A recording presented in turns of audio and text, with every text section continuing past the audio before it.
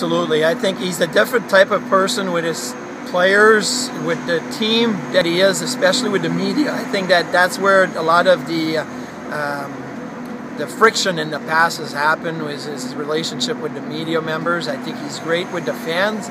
He's great with his community work, but the media, it's been a bit of a love-hate relationship. But I absolutely love playing for Torts. I think he's a very honest type of coach.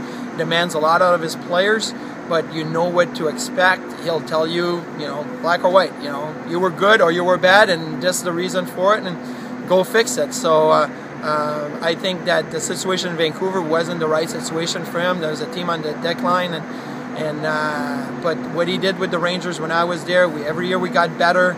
We went to the conference final thinking, we were going places, and then they decided to make the change, which was unfortunate for him. But they went to the Cup, so the team was really getting there, and a lot of it had to do with what Torts did with that team before.